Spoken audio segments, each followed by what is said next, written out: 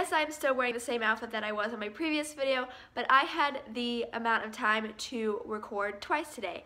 So I also wanted to talk to you guys today about impaction and kind of how to figure out if your your lizard is impact, and how to treat it, and kind of the signs that you can tell that it's impacted. Basically everything you need to know about impaction.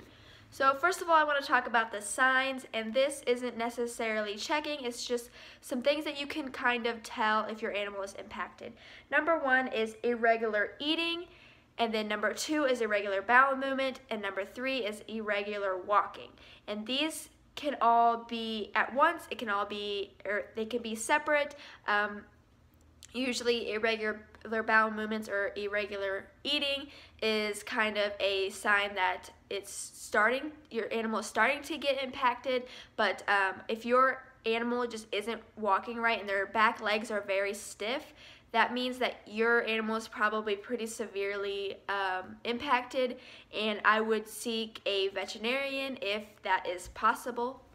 So I got Casper out to help me show you guys how to check to see if they're impacted.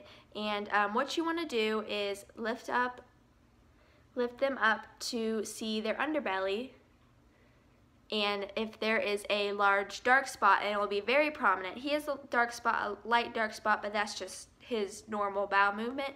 But if it's a very dark, prominent dark spot, then they probably aren't impacted, and that is the impaction that you're seeing.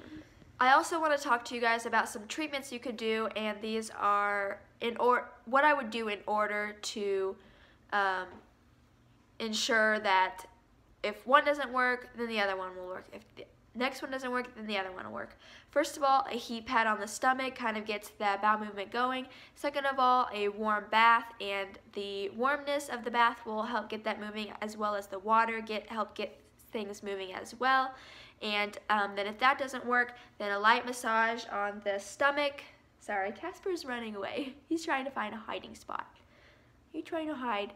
And then a light massage on the stomach, but not too hard because they can obviously feel it.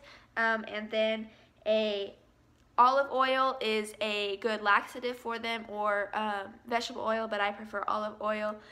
Just put a drop or two on their nose and they can lick it up. Don't put a whole lot, and if they just aren't licking it off their nose, then you could put a drop or two in their water, in their cage as well. And if any of these don't work, then I would definitely see your vet. And even if the heating pad or the bath doesn't work, then I would definitely see a vet.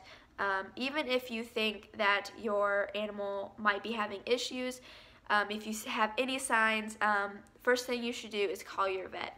So that is all the advice I can give you on impaction, and these tools definitely have helped me in the past, and I hope that they will help you as well. And I will see you guys in my next video. Bye, guys.